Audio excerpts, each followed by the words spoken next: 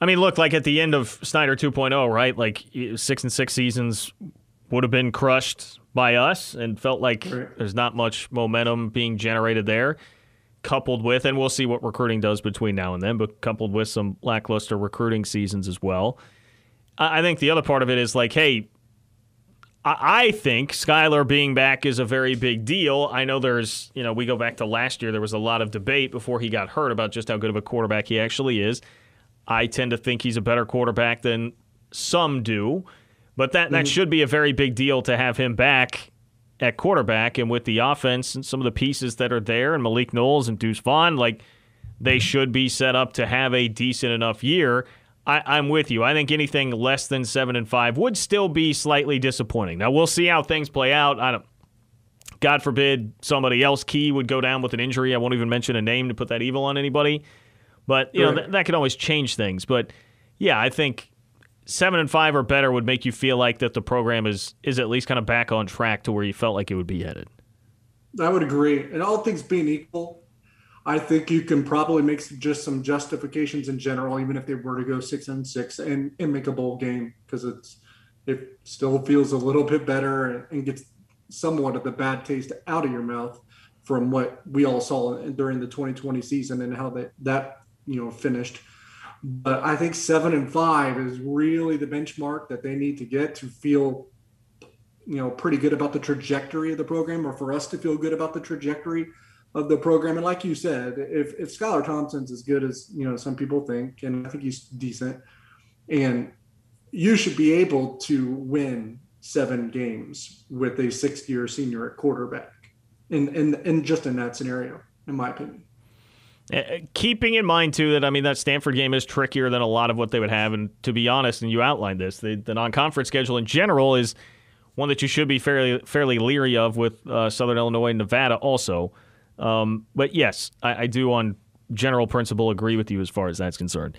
If they don't hit that, I think then you have to start looking toward, okay, this offseason there were not real major staff changes. There was the reshuffling, but now we're talking about like something's going to have to change, right? If you go through a non-COVID year where we're seeing now the baseball series, for instance, this weekend is going to be full capacity. It looks like we're headed to a normal season next year.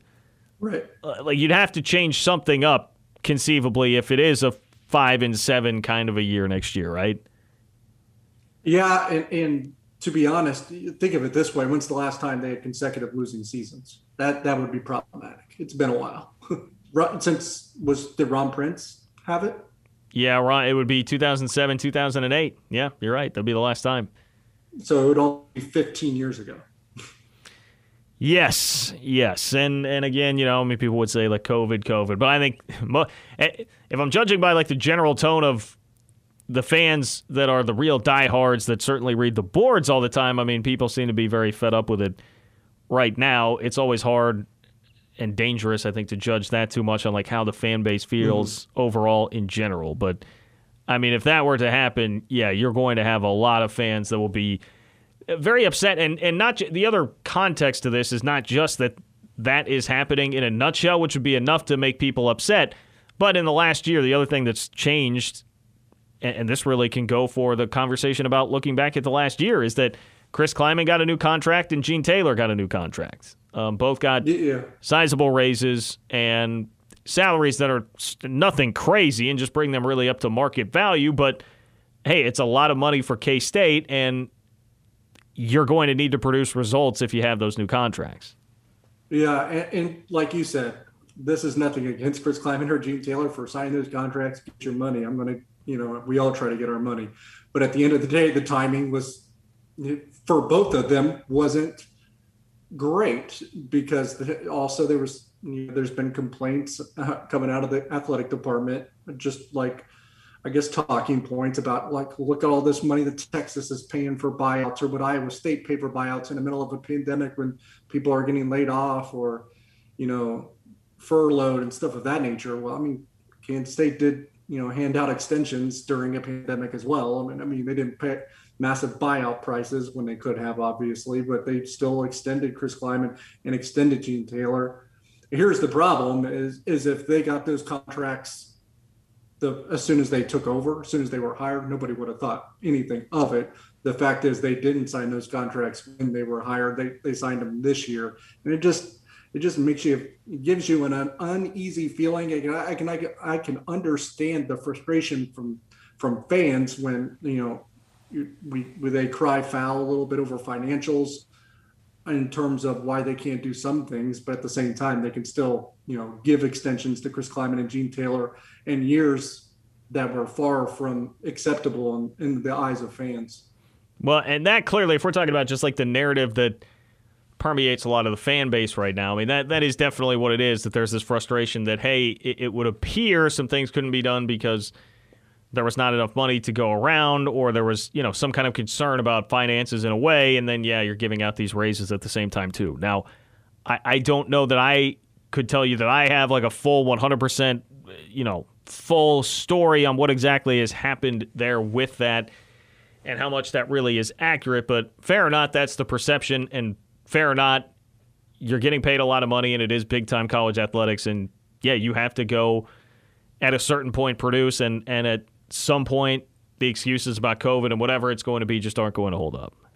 Yeah, and I think you alluded to it there, and I think that's the main complaint, and it's one that I can understand. Now, I don't really quibble too much at these extensions, to be quite honest. I've brought it up before, obviously, as poor timing, and I think that can't be argued. I think it's poor timing, but I think it was unfortunate, just the way it kind of fell into place. Because, like I said, if they would have gotten those contracts from the get-go, I don't think anyone would have been, losing their mind. It's the fact that they didn't get market value to begin with, and they had to be put on market value after what many would share without any production to really maybe warrant it. So, like, if they weren't warranted it when they were hired, I guess this past year, I can understand why folks would say, well, how have they done anything to necessarily warrant it now?